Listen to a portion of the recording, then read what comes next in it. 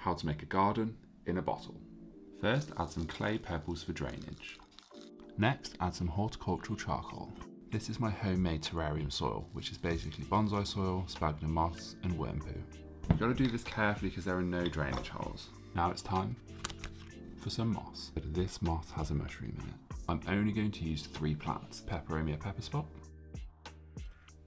this Paulownia repens, really try not to break any of those leaves, and this Selaginella erythropus. Put the lid on top. That's how you make a garden in a bottle.